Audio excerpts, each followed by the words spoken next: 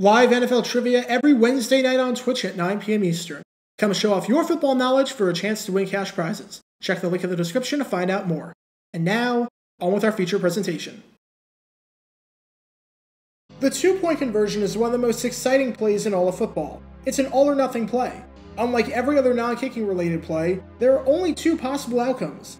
Either the team finds its way into the end zone and finishes the drive with 8 points, or they don't and only walk away with 6. Two-point conversions can change a game. Get it right, and you can put a game out of reach, cut a deficit and bring a game within striking distance, or you can give yourself a more favorable scoreline. Get it wrong, and well, the exact opposite can happen. And in 1995, we had the perfect example of a coach getting it completely wrong. Because in 1995, New York Giants head coach Dan Reeves had what might be the worst game in NFL history from a two-point conversion standpoint. His controversial decisions and his team's poor execution cost his team not 1, not 2, but 3 points. And sure enough, the Giants wound up losing the game by 2 points. It might be the biggest case in league history of an aggressive two-point conversion strategy biting a team in the butt. And this is the story behind the game. Before I talk about the situation at hand and the conversions that took place, we need some context to understand the head coach in question, since his stance on the two-point conversion makes this entire situation even weirder than it already would have been without any context whatsoever.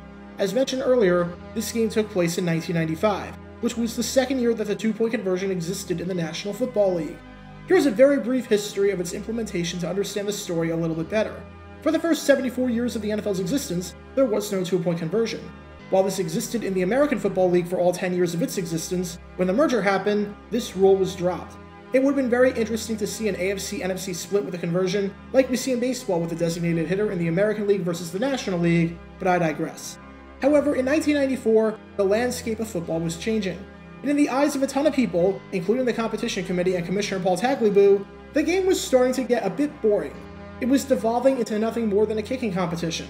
Kickers were getting better, and in Tagliabue's eyes, the pendulum had swung far too much in favor of the defense, with the average team scoring a relatively low 18.7 points per game in 1993. With that, prior to Super Bowl 28, Tagliabue unveiled some proposals to try and increase the excitement of the game, as well as increase scoring. Some of them, like his proposal to assign different point values to field goals depending on their distance, were stupid and gimmicky and never got finalized. However, one of the proposals that did go through was the implementation of the two-point conversion. It had been in the college game since 1958, had been in Canadian football since 1975, had been in just about every competing league, and now it was time for the NFL to bring it in. For the most part, people were incredibly receptive to this rule change. Cowboys head coach Jimmy Johnson was a fan, saying that this was going to add an element of excitement and strategy while calling the extra point boring. Vikings head coach Dennis Green was a fan, saying that it would bring out an aggressive attitude that a lot of coaches had. Giants general manager George Young, while not a fan at first, became a fan in the offseason and was excited by the prospect of the two-point conversion sparking comebacks. And Dolphins head coach Don Shula, while also not a fan at first since he'd been a head coach for more than 3 decades, was on board after he realized how it would bring excitement to the sport and put an increased emphasis on touchdowns. Everyone seemed to be on board with the plan. That was, everyone except for one person. There was a very vocal critic of this plan, and there was a Grinch that had to ruin the fun. That person? New York Giants head coach Dan Reeves. Much like Yankees fans hate the Red Sox and true New Yorkers hate people who put pineapple on their pizza, Dan Reeves absolutely hated the two-point conversion, and nothing whatsoever was going to change his mind. Reeves had been a head coach in the NFL for over a decade at this point, with 1994 being his second season in New York after 12 seasons in Denver. And Reeves wasn't a bad coach by any means. He made 3 Super Bowls with the Broncos, and was coming off of a 1993 season where he was named the Coach of the Year after taking the Giants to the postseason immediately following the absolutely disastrous reign of Ray Hanley. But he was opposed to the change, and he did not like the two-point conversion at all. When the proposal got passed to put in the two-point conversion for the 1994 season, Reeves rolled his eyes. He was the most vocal critic against the plan, saying, "Give me a break." Regarding the reasoning behind the move, which was to increase excitement after a down year offensively, he said, "You can take statistics and make them look like anything. I don't think we should be so worried about offense as much as we should be worried about exciting football. Fans want excitement, and I'm not sure that means more scoring."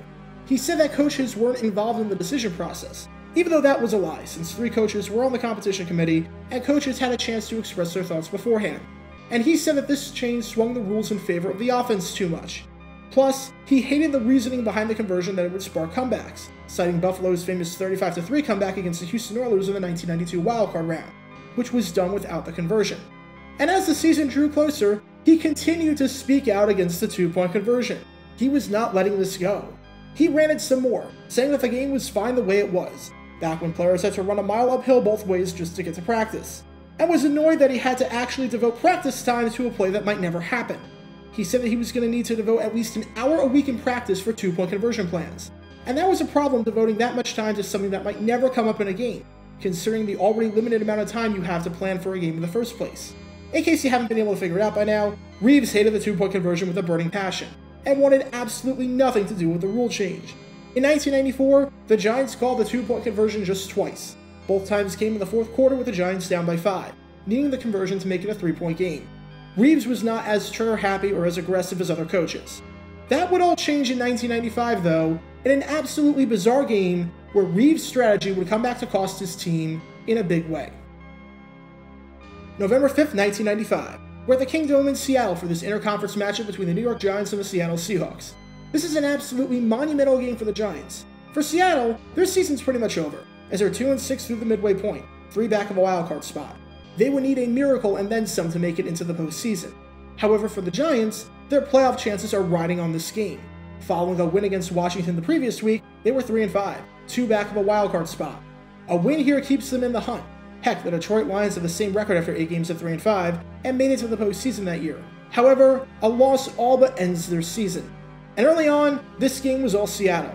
The Seahawks entered this game with a pretty anemic offense. They had scored just 145 points for one of the worst totals in the league and were held to 14 or less in half of their games at that point. However, you would never know it based off how they started this game. In the first quarter, the Seahawks scored not 1, not 2, but 3 touchdowns. Brian Blades, Seattle's star receiver who had over 1,000 yards the previous year, had only found the end zone twice in the last 12 months before this game. He found it twice in the first quarter, scoring on a 33-yard touchdown to open up the scoring, and following that up with a 44-yard touchdown. Tack on a Joey Galloway punt return touchdown for 89 yards, which happened to be the first of Galloway's career, and you have the Seahawks comfortably in front with a 21-3 lead, not even 15 minutes into the game.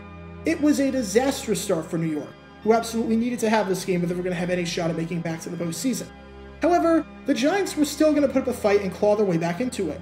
On the ensuing drive, New York drove down the field, and eventually, Dave Brown hit Herschel Walker on an 8-yard pass in the end zone. Tack on the extra point, and the Giants were now down 21-10. Side note, this play right here was not just the only touchdown that Walker had in 1995, but it would be the last time he ever scored as a member of the Giants, so this play is a small bit of history. And after the Giants' defense forces back-to-back punts, the Giants would strike again with less than 2 minutes to go in the first half, with Dave Brown throwing an absolute dime to Mike Sherrard for a 28-yard score. The Giants were now down 21-16. And what followed the rest of the way, and what you're about to see, is the worst played 2-point conversion game in the history of the NFL. Following the Sherrard touchdown, the Giants decided to go for 2. Yes, it was the first half, but they wanted to cut it to a 3-point game. Seems like an aggressive strategy for Reeves considering what we knew about him, but regardless, the Giants tried out there for the play. Brown gives it up the middle to Ronnie Hampton, and this play comes nowhere close. It makes sense that the Seahawks were all over it. Both of Reeves' 2-point conversion attempts in 1994 were runs, so they had a pretty solid idea that the Giants were going to do the same here, especially since Ronnie Hampton was a big halfback who made the Pro Bowl in 2 of the last 3 seasons and consistently crossed the 1,000-yard barrier. The Giants are down by 5, with the first 2-point conversion failing. Later in the half, New York gets the ball back after an interception, and following yet another dime by Brown to Sherrard, the Giants have the ball at the goal line. Brown gives it to Ronnie Hampton, and this time, Hampton punches it in for 6, giving the Giants a 22-21 lead and their first lead of the game. Pretty impressive to erase a 21-3 deficit in just 1 quarter. Side note, the over-under was 37.5, and we smashed that mark before halftime. Time to try and make it a 3-point game going into the half. Once again, it's time to go for 2. This time, they call a passing play, and Brown looks for Arthur Marshall in the end zone. However, he throws it off balance, misses Marshall, and because he underthrew it, even if the ball was caught, it would have been short of the goal line. That's the Dave Brown the Giants fans were accustomed to. New York is now 0 for 2 on the conversion. Fast forward to the fourth quarter with the Giants trailing the Seahawks 27-22, and the Giants are able to reclaim the lead after Ronnie Hampton scores his second rushing touchdown of the day, once again punching it in from a yard out. Now with the Giants leading 28-27, it's time to go for 2 yet again and make it a 3-point game. They turn to Dave Brown, and it's a very similar play to the one they ran to Marshall last time. This time, the Seahawks are all over it, as Marshall never had a chance on this one. Come to think of it, This is practically the exact same play, with the same receiver and everything that they ran last time. Reeves was really deep in his bag of 2-point plays for this one. Had the Giants taken the extra point on all 3 of their touchdowns, they'd have 31 points. Instead, they had 28. And sure enough, after a 32-yard field goal by Todd Peterson and a heartbreaking 48-yard field goal for the Giants that missed badly as time expired, the Giants lost the game by 2, falling to Seattle 30-28. And after the game, all of the talk was about Dan Reeves and his questionable 2-point strategy. It seemed incredibly ironic that the man who was so adamantly against the 2-point conversion and wanted nothing whatsoever to do with the rule, 1 year later was being incredibly aggressive and was costing his team a critical game with his bold, unsuccessful strategy. He attempted more 2-point conversions in this game than he did in all of 1994 combined, which is why after the game, Reeves took a bizarre approach to the post-game press conference of bashing the 2-point conversion, and he wanted it outlawed. He said, "I didn't want it from the start. I had to deal with it since it's been in existence. I don't like the 2-point conversion because you don't second guess." Sure enough, the Giants were not able to recover from this heartbreaking loss. Unlike the 1994 season where they rebounded and went from a 3-7 team to a 9-7 team that barely missed the postseason, the second half of the 1995 season would be a poor one. They lost 17-13 the following week to the Oakland Raiders, and I talked about that game in a previous video of mine over a year ago, so if you want to learn more about that controversial game, then click the card in the upper right corner. New York finished this season with a 5-11 record, and had the second worst record in the NFC, only 1 game ahead of the Arizona Cardinals, and everything came undone after that game against the Seahawks. It would be one thing if a team just stunk one day at 2-point conversions. That's happened before, and the Giants are not the only team to go 0 for 3 from the 2-yard line. And it would be one thing if the team lost the game because of their aggressive strategy, as was the case here. But the fact that it was Dan Reeves of all people makes this story all the more bizarre and fascinating. Here was the most vocal critic against the rule deciding one day to loosen up and live a little on the wild side, and it backfired in absolutely spectacular fashion. As Dan Reeves found out on this November day, while the 2-point conversion has its upsides, it also has its very, very prominent downsides. Get your official Jaguar Gator 9 merchandise by going to jg9shop.com, and be sure to like this video, ring the notification bell, subscribe down below if you haven't already as it helps the channel out a lot, and be sure to check out Twitch every Wednesday night at 9 p.m. Eastern for your chance to play NFL Trivia and win cash prizes, link in the description below.